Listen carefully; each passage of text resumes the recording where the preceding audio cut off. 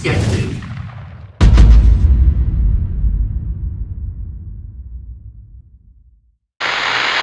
From Dan Brown's best-selling The Da Vinci Code series, casting doubt on the New Testament canon, to media-savvy atheists like Sam Harris, captivating this generation with a mix of charisma and new atheist ideologies, it's no wonder the US has seen a rapid decline in Christianity. In 2019, just 65% of American adults described themselves as Christian, down 12 percentage points over the decade.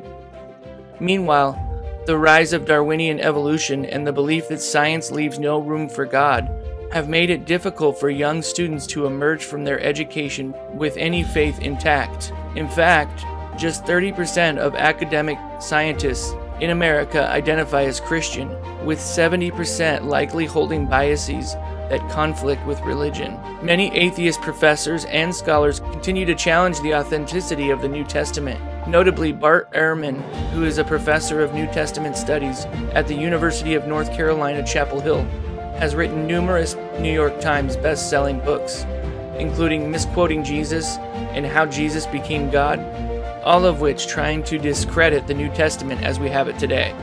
Is he right to discount the New Testament's portrayal of history? Is Christianity based on a book of myths and legends that have been doctored and manipulated throughout history? Or can we honestly say that the New Testament is a reliable source of the life and teachings of Jesus? In this video, I will take a look at a few of the arguments for and against the reliability of the New Testament. I'll cover competing worldviews, textual issues, manuscript variants, dating controversies, and discrepancies between the four Gospels. Perhaps a clear examination of the facts can bring some clarity to whether the New Testament can be trusted as a source for truthful historical information. The argument of whether the New Testament is reliable cannot commence without first acknowledging the competing worldviews at hand. While there are many definitions describing what a worldview is, I will stick with the one defined in James W. Sire's book, Naming the Elephant, Worldview as a Concept. Sire states that a worldview is a set of presuppositions, or assumptions which may be true, partially true, or entirely false, which we hold, consciously or subconsciously, consistently or inconsistently, about the makeup of our world. So the two competing worldviews at odds in the debate over the reliability of the New Testament, generally speaking, include sets of presuppositions from naturalism and Christianity. On the one end of the spectrum, we have naturalism, which is the belief that only the natural world exists. This view is the dominant view among historians, secular scholars, and even those within the field of religious studies. It holds that miracles are impossible and therefore must be discounted or explained away by natural causes when examining history. Ehrman states that, as a historian, he cannot ever come to the conclusion that a miracle occurred, even if it did, because it contradicts the normal workings of nature. Ehrman's view raises a problem for Christianity, as the New Testament documents make the most famous miracle claim in history, the resurrection of Jesus, which is the focal point of the New Testament. On the other end of the worldview spectrum, we have the Christian worldview, or belief in a personal, ethical, self-revealing, holy God who is the creator of the world, has an immanent presence in it, and is transcendent over it.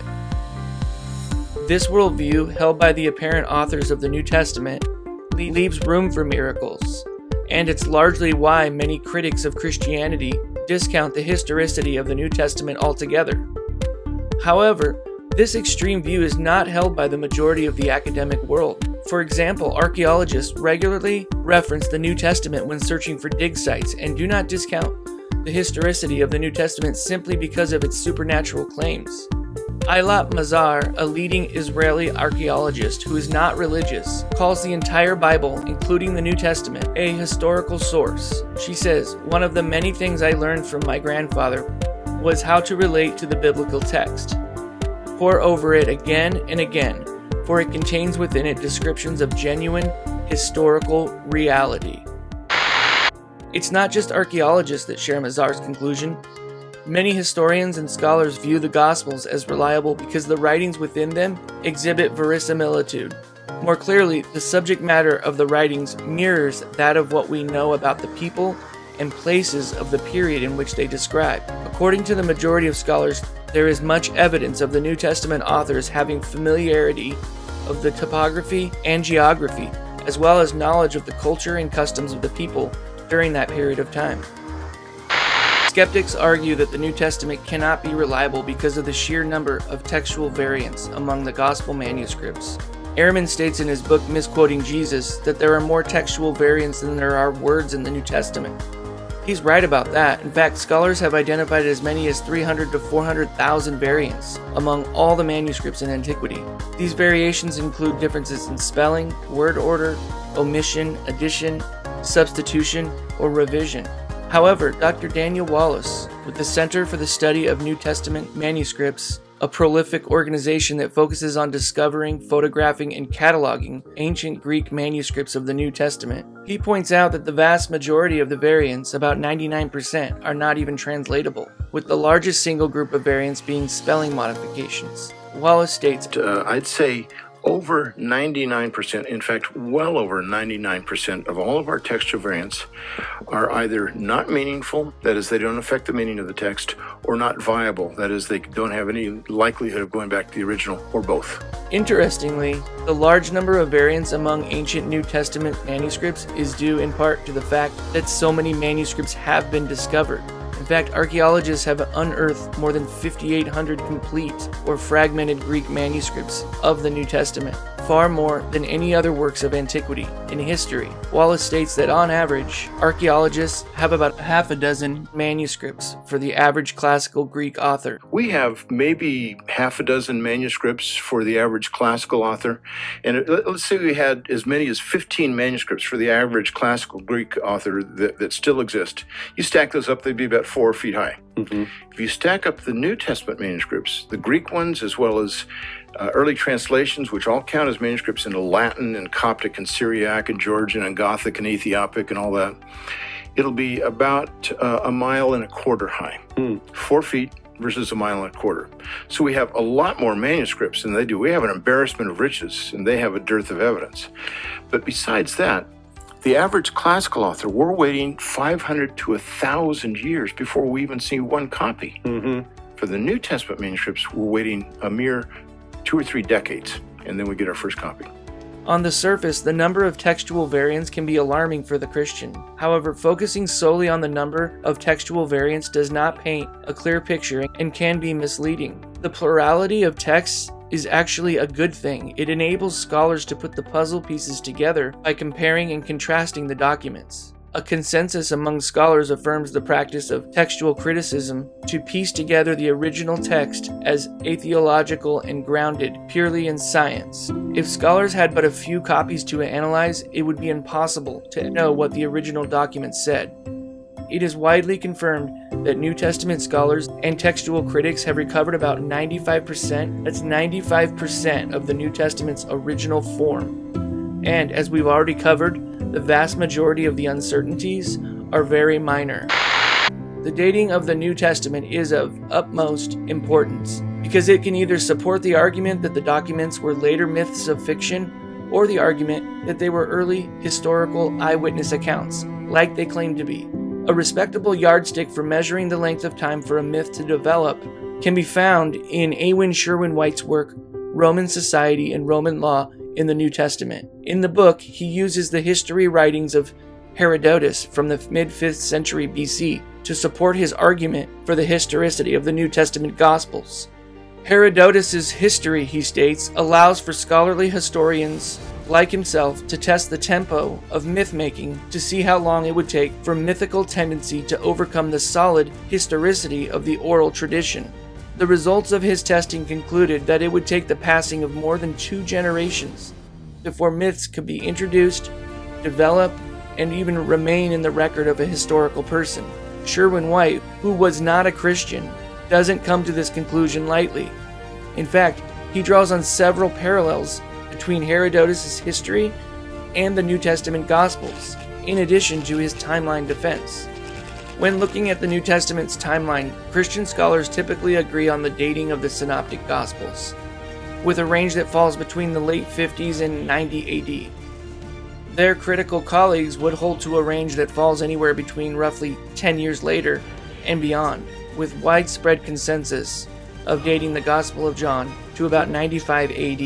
However, scholarly consensus places Paul's letters prior to the Gospels, between the 40s and 50s AD. If these dates are in fact correct, like the majority of scholars attest to, we're looking at perhaps less than 10 years from Jesus' death to Paul's first epistle, and about 35 to 65 years for the Gospels.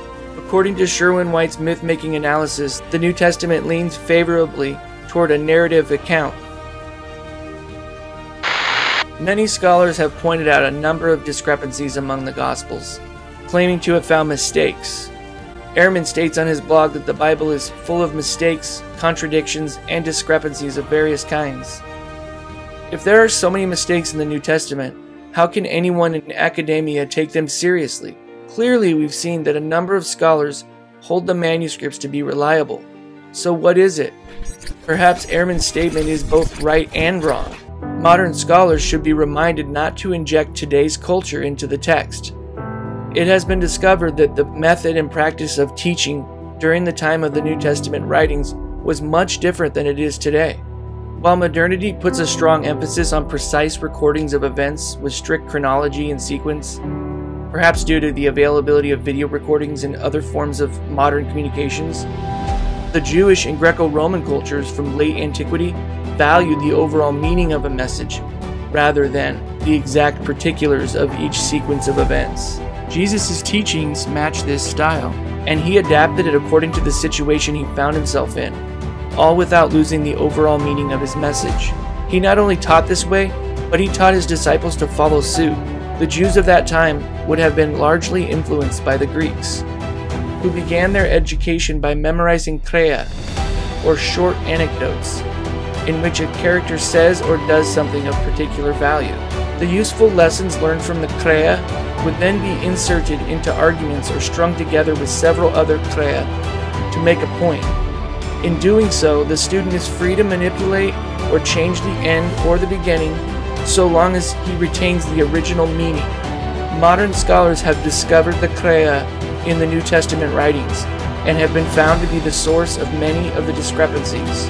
No doubt when the Gospel writers utilized the kreia to adapt, edit, cluster, and contextualize the various teachings of Jesus, their parallel and overlapping accounts would have created variations according to each of their styles. This analysis is by far not a complete survey of the available arguments for or against the reliability of the New Testament. However, we can see from the data collected that some of the strongest arguments against the reliability and historicity of the New Testament documents do not discredit it. In fact, we see strong evidence that the text is reliable, and that today's scholars not only regularly depend on the manuscripts for locating archaeological digs, but also confirm the accuracy of the text when studying the local cultures and customs of people during that time.